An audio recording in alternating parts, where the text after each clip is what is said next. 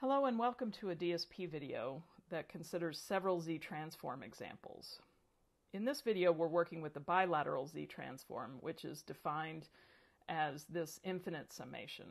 It takes a sequence x of n and translates it into an algebraic expression for x of z and an associated region of convergence where this summation converges.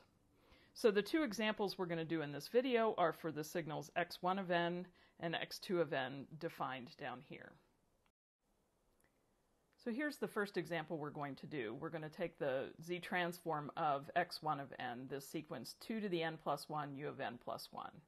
I've sketched this sequence here. It starts at minus 1, n equal minus 1, due to the unit step u of n plus 1 that starts at minus 1 and goes to the right. And this sequence is going up, increasing, right? It's 1 here, and then 2, and then 4, etc., right? So that's the quick sketch of the sequence, and now we're just going to write the definition of the transform and compute it. So x of z, remember, is the sum, the infinite sum, n equal minus infinity to plus infinity.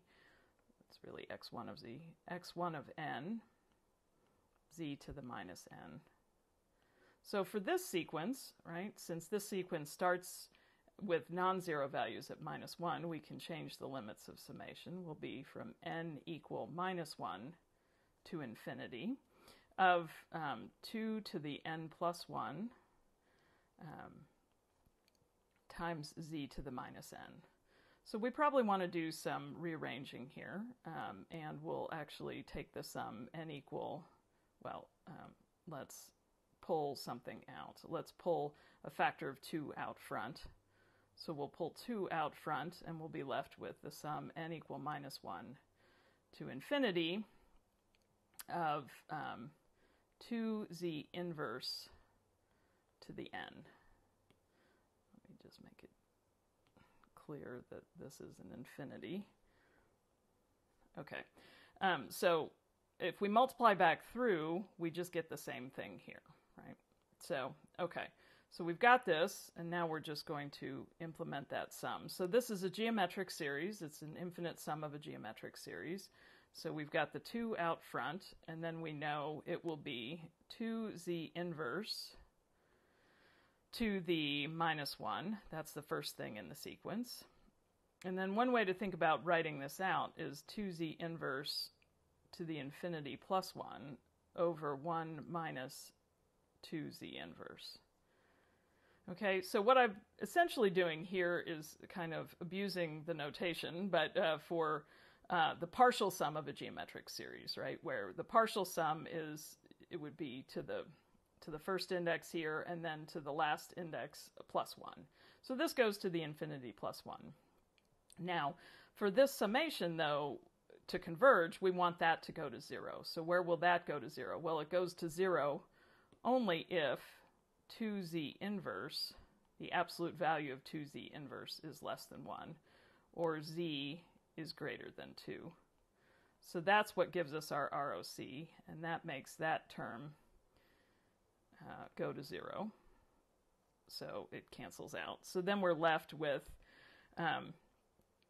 2 times 2 to the minus 1 times z to the minus 1, or z, over 1 minus 2z inverse.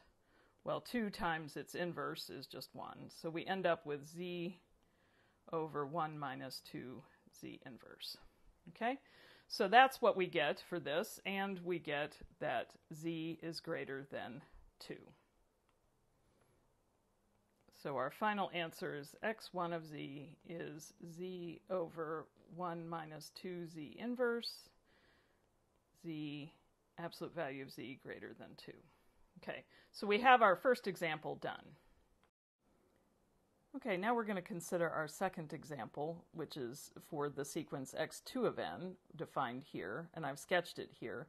The u of minus n minus 2 means that the sequence goes to 0 after n equal minus 1, and it's non-zero before n equal minus 1. And the negative sign here guarantees that it's purely negative and it's decreasing, right? It's decreasing because I have things of the form 2 to the n plus 1. And so at minus 2, I get 2 to the minus 1, which is a half, and then I have the minus sign out front. At minus 3, it's minus 2 to the minus 2, which is minus a quarter, and so on. Okay, so we can just plug in to our formula for the z-transform. It'll be the sum x2 of z is equal to the sum n equal minus infinity to minus 2 of minus 2 to the n plus 1 z to the minus n. I can rearrange this a bit. I can pull a minus 2 out front, the sum n equal minus infinity to minus 2, and I'm left with 2z inverse to the n inside of there. Now, this sequence is from minus infinity to minus 2. To use our formula, we'd like it to be going off to infinity, to positive infinity. So we need to do a change of variables. So we're going to let m equal minus n, and then we're going to rewrite the summation. So x2 of z, if we rewrite it, make this a little clearer here. M equal minus n is what we're using. So we're going to rewrite x2 of z will be minus 2. Now it'll be the sum m equal infinity to 2 of 2z inverse to the minus m. Now I can reverse the order, right? A summation can be done in whatever order I want.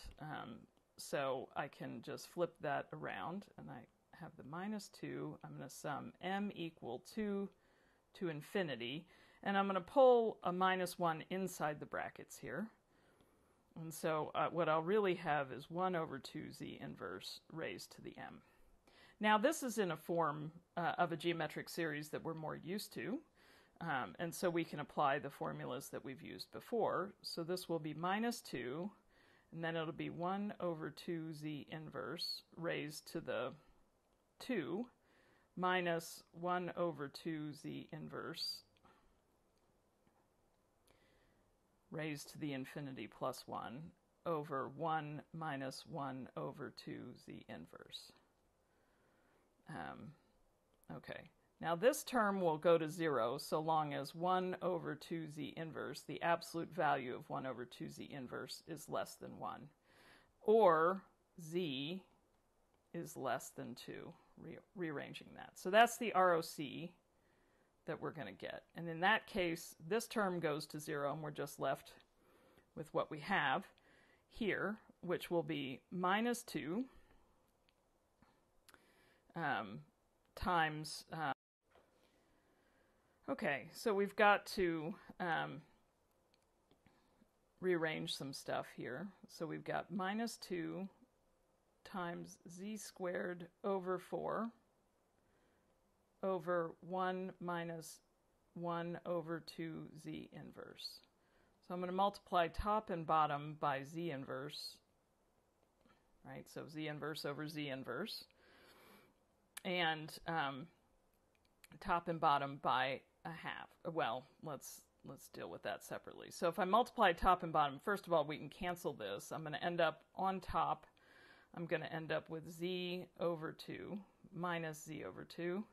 And I'm going to end up with z inverse minus 1/2. And I'm going to multiply top and bottom by 2. And then I'm going to end up with, let's multiply by minus 2. I'm going to end up with just z on top. And then I'll end up with 1 minus 2z inverse. And that's, I move, effectively this minus sign is going to reorder this. So I've got the same algebraic expression I had before. Let me write this a little more clearly. My z's are looking a little too much like 2's. So I'll end up with z over 1 minus 2z inverse and z less than 2. So I get the same exact expression that I had for x1 of z, same exact algebraic expression that I had for x1 of z, but now I get the different ROC. So I have a different ROC, but the same expression. Okay, so these were the two algebraic expressions that I derived for the previous examples for x1 of z and x2 of z, and notice that they're equal, right, equal to each other. The only difference was the ROC. The ROC for x2 of z was z less than 2.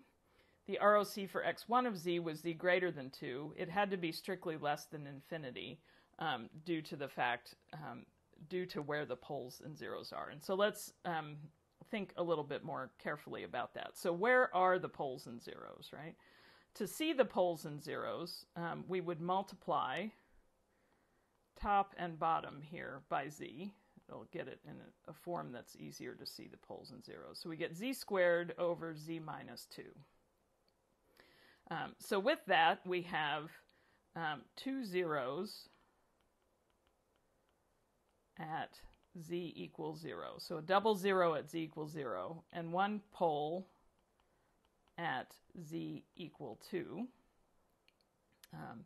And so that's where our finite pole is. Our finite pole is at z equal 2. So 2 is here. And then we have a double 0 here, which we can show by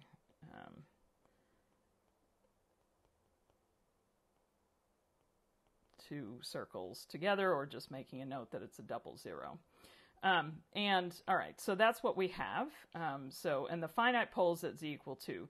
Now the other thing we notice is we have to have the same number of poles and zeros. So there is a pole at infinity due to the fact that when we plug in, right, as z gets really large in this expression, right, I have something going as z squared up here and something going as just order z at the bottom. So it will blow up as z goes to infinity. So we have a pole at infinity as well. So we have two finite zeros at z equals 0, one finite pole at z equal 2, and then one pole at infinity. We always have an equal number of poles and zeros.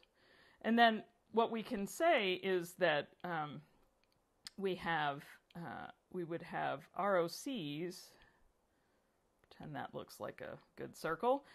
We have one ROC for this signal. So this ROC, ROC1. The ROC1 is all the stuff out here, bounded by the pole at 2. And ROC2 is all the stuff in here. So that's all the stuff in here. Now note, you can have zeros in the ROC. Zeros can be in the region of convergence, poles cannot. So poles bound the region of convergence, zeros can be wherever they want to be. All right, so that was a detailed example that gave us the same algebraic expression for two different sequences, but they had different regions of convergence. And then the final thing I want to note here is we could have used our table to obtain these transforms as well, because we note that x1 of n is defined this way, right? So we could have used our pair 2 to the n u of n, which we know translates to 1 over 1 minus 2z inverse as its transform, with z greater than 2. Well, this is just a shifted version of this sequence, right? And in this case, I've shifted it to the left by 1, so n0 is negative, right? In this case, n0 is negative 1. And so we would have z to the 1 times x of z, right? Which is exactly what we got here, if we compare these two expressions. And then we also got, in this expression, we no longer include infinity, right? Because shifting it to the left basically added a pole in infinity. So that changes the ROC of this expression when we shift back and forth. Okay, so that is two examples that hopefully illustrate a lot of different properties of the forward Z transform and how to check your work using elements of the transform table and properties.